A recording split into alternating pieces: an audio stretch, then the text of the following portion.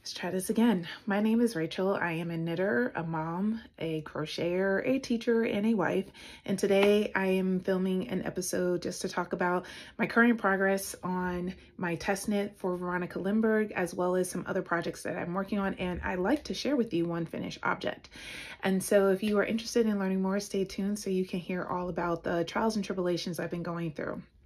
So usually whenever I film an episode of myself speaking about my craft reflections, I tend to wear a sweatshirt, but today I got a chance to, sorry, I thought I heard someone coming. I got a chance to try on the test knit, and I wanted to share this with you guys. So this is called the Oatmeal sweater. This is by Veronika Lindberg, and this is a sweater that I'm using Louis Roberts special collection yarn. Let me actually tell you the exact thing. It's the hand-dyed yarn, DK Pure. It comes with 284 yards, which is about 260 meters for every 115 gram ball. I got this from Biscotte Yarn, and it was $30 per skein, and I have a total of 6 skeins of this yarn. Now, as I've been working on this, I've been afraid I'm going to run out of yarn, because I unraveled the original project this yarn was in, and I am down to I'm down to 2 full skeins of yarn for this in order to finish the body. I have the sleeves finished. As you can see, I used another DK superwash merino that had a similar composition as the yarn in itself, and I liked how it blended but also created this little stripy effect. And when you look at it in certain lights, it actually blends really well for what happens up here. So I thought it would be really cool feature.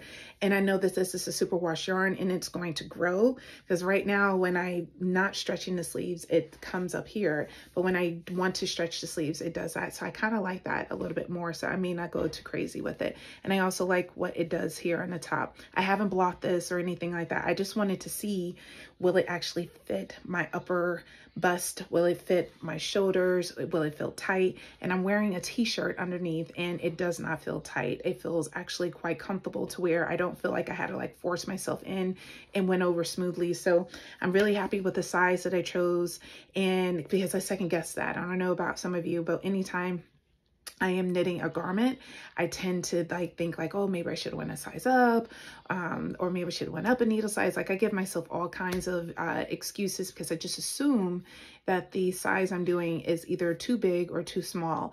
And then once I try it on, I realize that I'm not. As I tried it on with this barber cable, and luckily it fits perfectly, and I'm really am excited to continue working on it now, because last night, which is Friday, I love just sitting in my yarn room and I light a candle, I put on my favorite podcast, and I listen to them and it's good about 4 or 5 hours of listening to various podcasts and drinking tea or something else, whatnot, and I will have such a wonderful evening. But last night I had no desire to knit. I was just sitting there like, I don't want to work on this sweater. So I actually started working. I picked up some stuff I needed to do or finish for work, and was doing that, and I spent like an hour and a half doing that. And I'm like, if I'd rather spend my Friday night knits working, what does that say about this particular project? And so I took a break from working, and I picked up the needles, and as I was working on this, I noticed a huge mistake that I was making in the back of the sweater. So the back of the sweater has the same cross stitch section that you see here in the front. I know it's not blocked out as well, but it is definitely coming out the way that the pattern is supposed to look like. I can't believe I'm doing this right. So it was working out fine here in the front, but it wasn't in the back. And I'm like, well, let me do a stitch count. And so I did a stitch count, and I noticed that I was 5 stitches off. So I frogged the whole thing. I put a little lifeline in, actually using some knitting needles. I put the needle in, and then I frogged all the way down to the knitting needle, and then I just grouped all the yarn together, and then took one strand at a time and just knit across. And then when I was finished with that one, picked up the next one, just knit across. And as I was able to do that, I ended up doing about 24 rows over, and I'm glad I did it, because it looks so much better on the back now. It looks to pattern. And again, this is a test knit. If I had purchased this particular pattern, then if I make mistakes like that, that's on me. But I also want to do my very best with this, even though I am now 15 days more than 50 days. I'm almost 20 now, 20 days overdue with turning in this project or submitting it as finished. So my hope is that I can have this sweater done by next Sunday, because I've mentioned earlier that I am using the month of April to really get all of my whips which are works in progress finished. I had 5 works in projects. I had a vanilla sock pattern I was doing. I really didn't like the yarn for the pattern I was using it for. I was using this beautiful DK yarn for a sock pattern, and I just didn't like the way it was coming up. So I decided to take the yarn and use it for a hat. So I have one of those hat making machines, and I decided just to make like a long tube. So I have 2 of them here, and it's very similar to the Musselburgh or other tubular hats where when you fold it in on itself. And my goal is to have one side be similar to this hat. So this is a long tube, and one side of it, long piece of it was black, and the other long piece is this like gray. And this is a sock yarn that I had. It was a cashmere sock yarn that was gifted to me by one of my peers, and it's the Queen Anne yarn. And I was like, oh yeah, this would be perfect. And so I made this lovely little hat here using my hat making machine. And I was thinking like, oh, I could do the same thing with the DK yarn. And I had some leftover yarn that I got from Rhinebeck. This is from the Miss Babs collection that I used for my sister-in-law's project. I can't remember the name of the yarn colorway, but I had so much of this yarn done, and it's such a beautiful yarn, and I like the way it worked up. And it's definitely more of a DK weight yarn, light worsted, and I thought these 2 colors would go well together, and I do like the way this looks in the sunlight. And I know we're past the season of wearing hats, but I thought it would still be good to like have as many hats as possible. Because one thing I do is donate a significant portion of hats I make. I try to make at least 30 hats a year on that knitting machine and donate them to either a shelter or to Goodwill or to the Salvation Army. And I make sure that I make them of quality, so that way if I do donate it to Goodwill or Salvation Army, that it's, you know, worth selling to someone else. So I enjoy doing that. And someone can also buy it to repurpose the yarn for other projects too. Because you know, if you know what you're doing, you know how to take apart yarn in that regard. But anywho, so technically I finished or frogged a project depending on one's perspective. I was also able to make my son a blanket. If you excuse me 1 second. I have been crocheting this blanket, I want to say since December. And no, I started in January according to my Ravelry. But I realized that for my youngest son, I never made him anything before. I've only made him little stuffies that have turned into disasters. Poor things could not survive the playroom that he and his brother had when they were toddlers. So I wanted to make him his own personal blanket that was from me, because his older brothers both have blankets I made for them that they both still sleep with at nighttime, and I thought it'd be nice for him to have it. So I made him this beautiful red blanket. Red is his favorite color. I'm using a 50% acrylic, 50% wool yarn. And I thought it would be really great for him to have in his own bedroom, and it goes with the colors in his room. And my next job is to practice seaming on a Spider-Man. And I was thinking about putting that on, but then I was like, he's going to grow out of Spider-Man. Like lately, he hasn't even been talking about Spider-Man as much as he used to. So I'm like, should I still put Spider-Man on there or put something else on there? But I just did a normal corner to corner blanket. I don't have a pattern that I follow. Once I learned how to do the technique, I just pretty much do my own thing. And the yarn in itself is beautiful. Has a little tonal quality to it, which I thought was pretty dope. I used a 5.5 millimeter hook, which I think is a US 9. And it just worked out really quickly. I got into it last week. It was what I wanted to do, especially because my elbow had started hurt again. And I noticed it didn't hurt when I was crocheting. So I'm like, oh, well, might as well crochet. This is the season for crochet. I've noticed more people are doing that more and more. And I'm like, I've been crocheting. Y'all are late to the party. But anywho, I finished my son's blanket, so I was really excited about that. And then I realized I need to pick a project, and I can either work on this or I can work on my other project. So I have 3 other works in progress, which are not sitting right next to me. So I'm Gotta get up again. Sorry.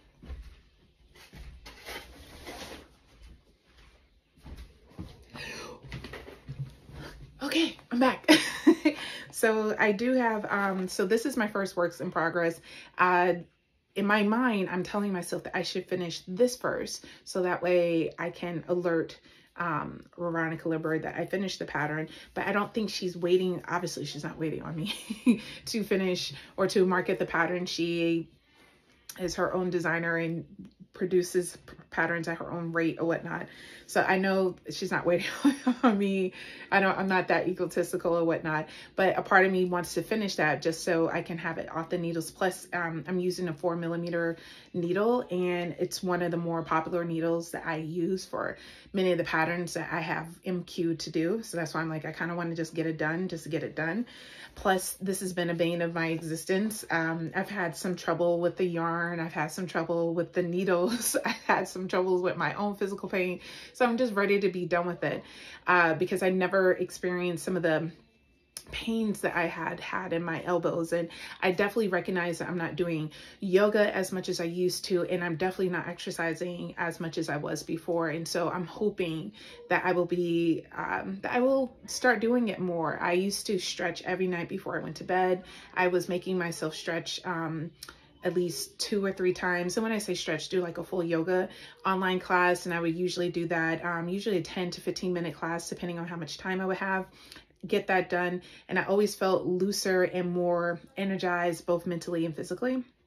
And just for whatever reason lately, I've just been lazy and just not engaging in it, and I should, because there's no denying the fact that yoga has been a beautiful addition to my life, especially when I made a transition from being a principal to a teacher. I was feeling very stressed and disappointed in myself because I was for the first time putting a career goal on hold for my family, and I've never done that before. I've always been I'm a very ambitious person. I'm not going to say was. I am a very ambitious person, and so it was really hard for me to admit that I could not invest the time and energy to being a successful principal, as well as putting the time and energy to raise my 2 younger sons at the time, because at that time my stepson was around 12 or 13, so he needed me, but he didn't have the same level of attention needs as he had when he was younger, whereas my other 2 children were toddlers. One was a new baby, and the other one was just coming out of diapers when I made the decision to become a principal and became a temp principal. So with all that said, I had developed some severe sciatic nerve pain in my lower back, and I didn't know what to do. My doctor had said, oh, it's just stress. You have to figure out some ways to alleviate your stress. And I'm like, I don't know how. I don't know what's causing me stress. And I've randomly, she has mentioned stretching. So I went on YouTube, as we all do when we don't know how to do something. And I came across Yoga with Cassandra. And she actually had a YouTube video dedicated to dealing with lower back pain, specifically sciatic nerve. So it was a 30-minute class. I'm like, I'm going to sit here and try this, and it's probably going to be too complicated. I loved it from the beginning to the end. She taught you through each step. She taught you through each breathing exercise. It was wonderful, and I felt so much better afterwards.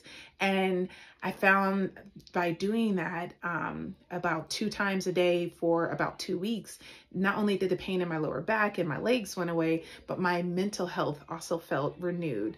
I felt more aware of my surroundings. I felt more energized, and I felt less guilty about a promise I had made myself as a young educator, that I know that I wanted this and I did achieve this, but I can't keep doing this if I want to be the type of mother that I want to be. I want to be involved with my kids' life. And I'm not saying that professionals like principals and others can't be involved in their children's life, because even as a teacher, my time is sometimes taken significantly from my children.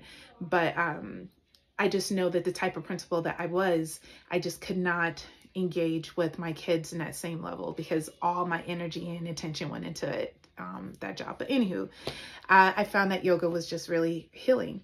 And so now that my body's going through this change and being 40 in its 40s, I'm getting all aches and bruises, my feet are always hurting, I should be doing more exercising, and I'm not. So I encourage you all to take a page, not out of my book, and do some more stretching, whether it's yoga or something else, because it's definitely a wonderful healing mechanism. I just have not taken the time to do so. And hopefully I will. But anyway, enough of that random moment of sharing. My other two works in progress, other than one I'm wearing on my body, is some of my New Year's Eve and New Year's cast on. So I had this like epiphany early morning on New Year's Eve that I needed to cast on one more project before the year came to an end. Why, I don't know. And so I picked the Copenhagen cardigan because I had planned to knit this about 2 years ago. This is shortly after my success with the Sunday sweater and a Sunday cardigan, the double Sunday cardigan, I should say. I was like, I'm going to knit the Copenhagen because it's a beautiful, lightweight cardigan that I thought would be a staple in my wardrobe, and it will. So I cast this on. I'm using the yarn I had initially purchased to make the Traveler for my niece, but I realized I needed at least 4 more skeins of yarn in order to do that. And this is hand-dyed yarn, and I knew it would be a lot of pulling. So I opted not to do that particular project. Plus, she's a teenager, and I just was worried. I'm sorry, I spent $300 on this yarn, and I know how she treats her clothes, so nope. Wasn't going to do that. So I decided to I gave her another sweater, but anywho, I decided to repurpose the yarn for the Copenhagen. Now the Copenhagen calls for a sport weight, DK weight yarn, and the yarn I'm using is fingering, and so I had to change my sizing with this, because usually whenever I knit a petite knit pattern, I will do either a size medium or medium 2, because sometimes some of the patterns I've knit, I can't speak for all of them because I haven't made all her patterns, but the patterns I made, I usually do a M2 as the size. And so for this one, I decided to go based on my gauge. I actually got gauge for what the pattern called for. So I went ahead and selected a large because I still want to wear it slightly oversized, as I know I'm going to have garments on as well with the cardigan. And the reason why I decided to use a fingering weight, I really want a more lightweight garment. I am at an age where I get hot very easily. So I found that using layering pieces in my wardrobe has made it much more comfortable for me to interact with people while I'm at work. So this Copenhagen cardigan, I know it looks a little small because I have it bunched up on the needles, but it's working up really easily. And what I love about this particular cardigan is the fact that you are doing the collar at the same time that you're knitting the cardigan. And I think that's one of the things that attracts me to this particular one. The reason why I like the Great Love cardigan, that although that particular pattern just drove me bananas because of the texture stitch pattern that you really got to pay attention to. It was not a mindless knit as much as you want it to be. But anywho, I love the fact that you knit the collar and the body of the sweater out at the same time. And so this is another cardigan that does that. And I prefer those. I don't like picking up the stitches for cardigans. I noticed that the stitch count is always off, or like there's one part of it where you picked it up perfectly, but when you get to the other end, you were like missing 5 stitches. So it has this little effect, and then you got to rip it all back in order to do it again. I don't like that at all. I prefer this type of cardigan because you essentially are knitting, although the button band on this cardigan is very thin. Let me bring it a little closer. It is very small, but that's okay. But I prefer this, and I don't really like a lot of ribbing anyway for my sweaters. So this is perfect, and I really want to get into it. It's a stockinette pattern, so I know it's going to be mindless. And as I mentioned before, I'm using Mrs. Babs. This yarn is called, this is the Laurel Falls yarn, sport weight. It's 100% superwash with 300 yards per 100 gram ball, or skein, I should say. And the color I picked is Dark Andromeda. And I needed another red cardigan. The one I had for a long time is actually one of the cardigans, one of the earliest cardigans I purchased in the beginning of my teaching career. Got so many holes in it, it wasn't even funny, and I still was wearing it because I just loved it. It was all over cabled red cardigan, lightweight, perfect for the various temperatures in the classroom. So this is its replacement.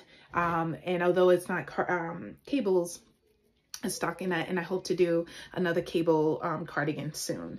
My goal is to do the Cloud Peak cable cardigan in brown because I need another brown cardigan. I love the color brown, and I was hesitant about wearing it when I was younger because I thought it would wash me out. So I am of dark complexion, obviously, and I didn't think brown would fit me. But then, let me reach back. Oh, I did it. I saw this and I just fell in love with this color at Joann's, and I love the way it looks on my skin, and I can just see myself wearing this with a pair of jeans and wearing a bright color shirt underneath. And I just thought that this would be the perfect yarn to use.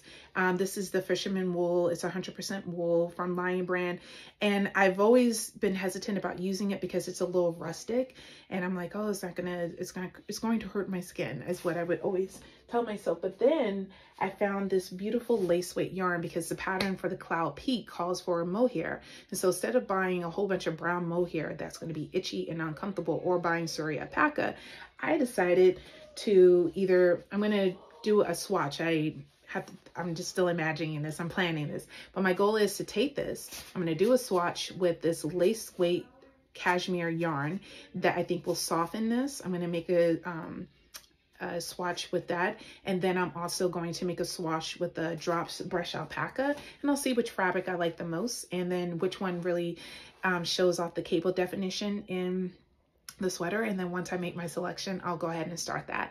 But that particular project probably will not start until like June or July, most likely August, if I'm being honest, because July is a little busy. So July I need to do a lot of just mindless knits. That's what I want to do in July, just mindless knits, because I have lots of work engagements scheduled for that.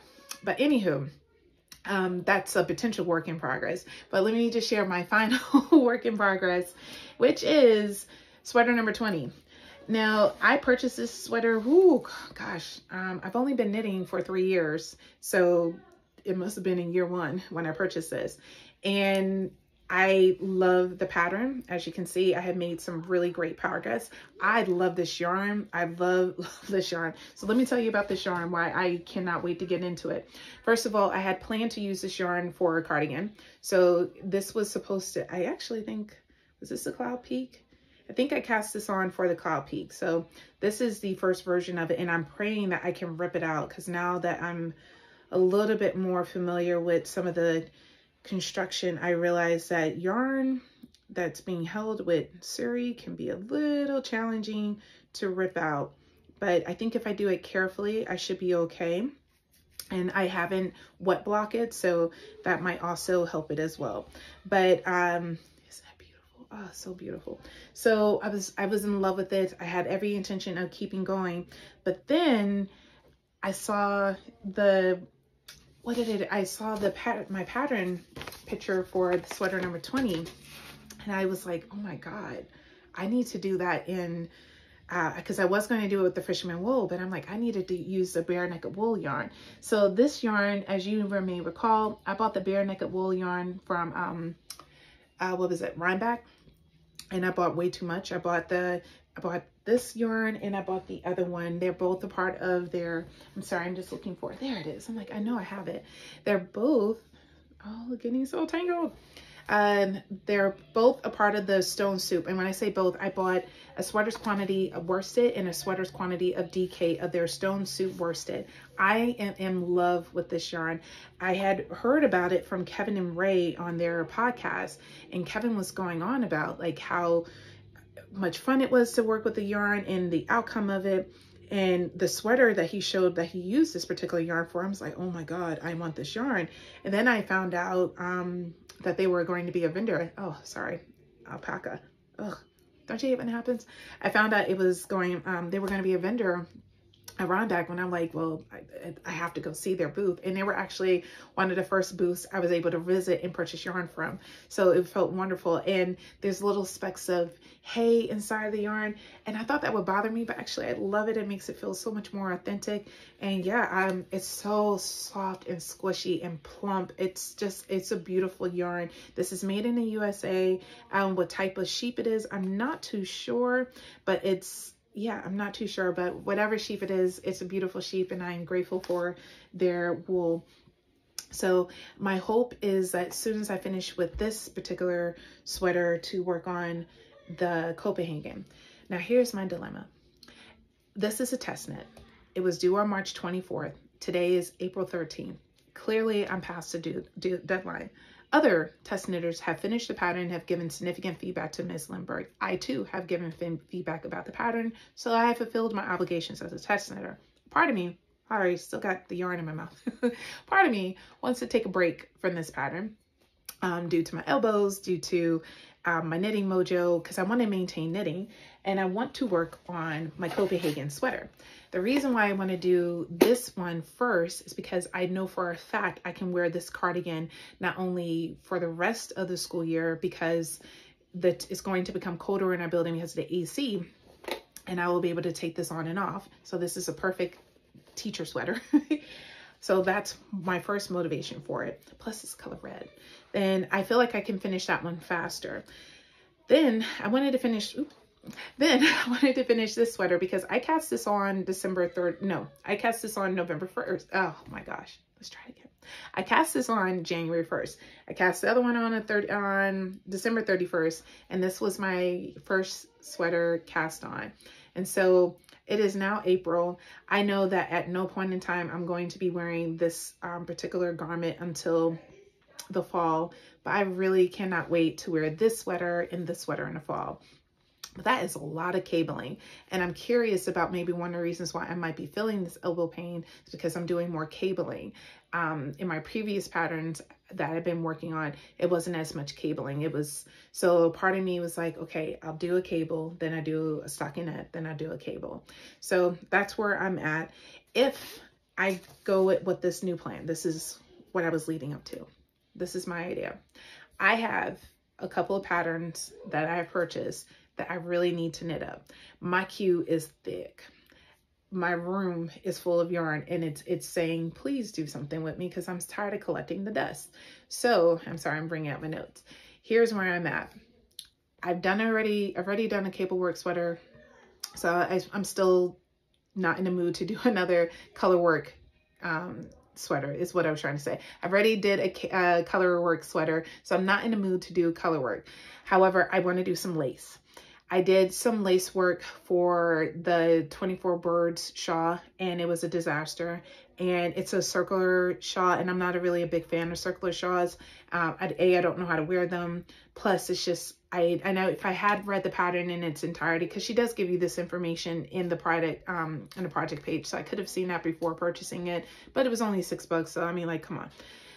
I decided to put a pause on that. I think I'm going to do the Frojola. That is a pattern that has been in my queue for 3 years. And yeah, I put it in my queue the year it came out. So it came out October 2021. It's a pattern by Isabel Kramer.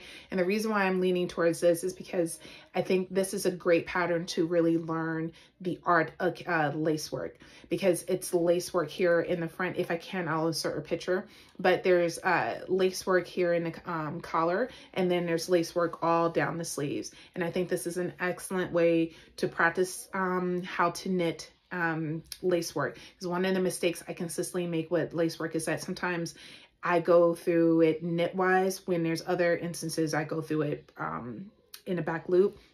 And I need to maintain consistency, because that's where the mistakes happen.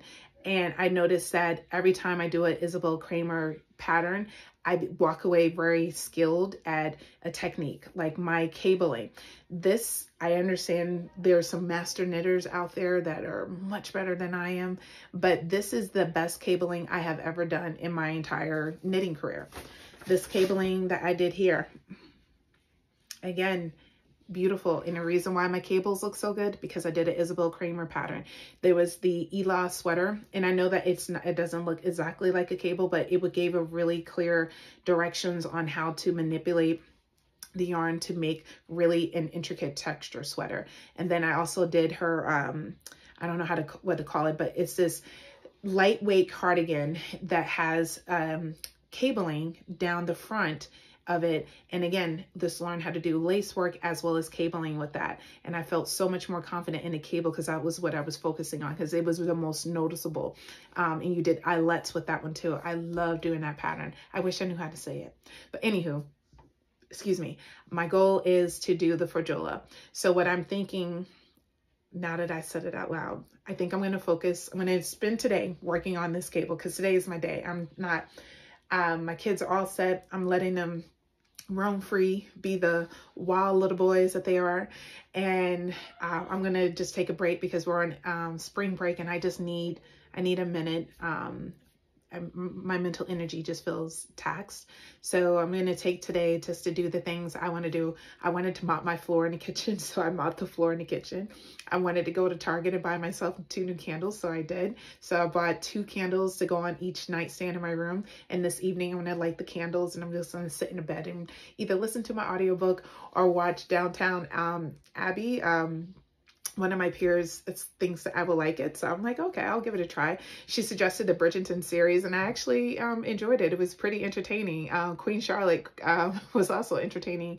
The book was good. I mean, I have some mixed feelings about it. But anywho, I just want to like get into some binge-worthy TV because, as I said, I've heard some really interesting things from different people about both series. So I'm going to do some binge watching because I haven't really been able to do that consistently. And I noticed that when I get a chance to binge watch and knit and just relax, I feel more centered and then I can tackle the things I need to do.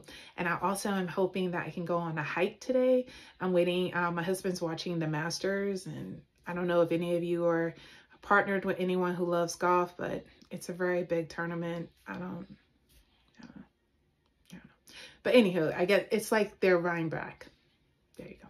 So anywho, I say all this is that I made this like romantic plan with myself. I made a date, I suppose, with myself for this evening because tomorrow's my wedding anniversary. So I gotta, do that. And then next week, my kids have convinced me to do a Yes Day celebration. They watched this movie Yes Day about a year ago now. And after they watched the movie, like, Mommy, we want a Yes Day. And I'm like, what the heck is a Yes Day? And they went on and on and on talking about it. So I was like, okay. I watched the movie with them again and I'm like, oh, great. So it's essentially just what it sounds like. It's a day where, as a parent, you are saying yes to all of the requests that your child is making.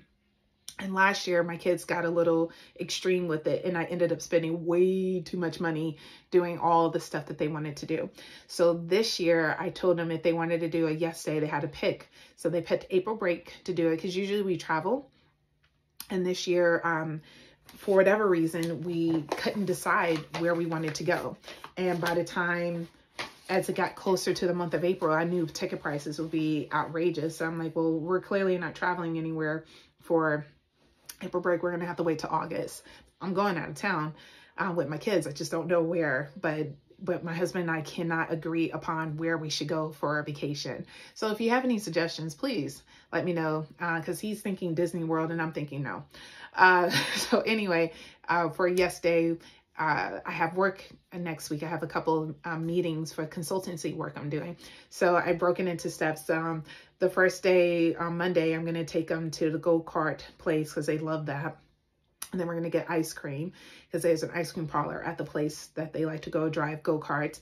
And then on Tuesday, what are they doing on Tuesday? Tuesday, I believe it's another... Oh, I think it's a game day. I think we're playing video games because I don't let them play video games very often. So they are going to convince me of doing that. Wednesday, we're going to go stay at a hotel. That was one of the requests that they had that has a pool. So we're going to do that on Wednesday. Thursday, what are we doing Thursday? Thursday, I think my son wants to go out to dinner. But the issue about going out to dinner is that I have a meeting Thursday evening. So I think we're going to go out to lunch, breakfast. I think I'm going to take him to IHOP because that was one of the requests they made. They wanted to eat pancakes at IHOP. Friday, they have, it's a boys' night. They're hanging out with their dad.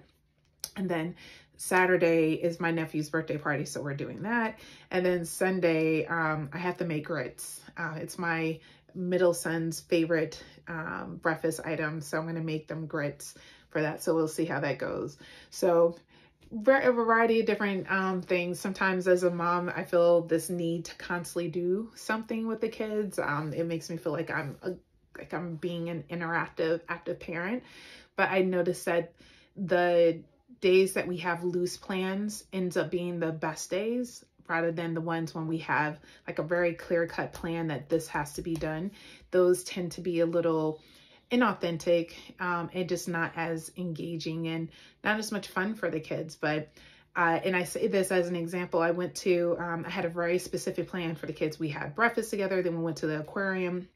And after the aquarium, I wanted to do a walk around the city and then go, what did I want to do? Then I wanted to go take them for lunch. My boys were not having it. For whatever reason, they were not into the fish that day. They didn't care about any of the fish. They loved the aquarium, but they were not into it. So they were begging to leave. And so I left and I was just like, are you kidding me? Like, I had this plan. And they were just like, no. I was like, well, what about the walk? And it was like, oh my gosh, are we done? And Boston has a lot of little hidden gems whenever you walk around. Like, I've always enjoyed walking around the city of Boston. It's one of my favorite things to do. They were not feeling it at all. And so I was like, well, fine.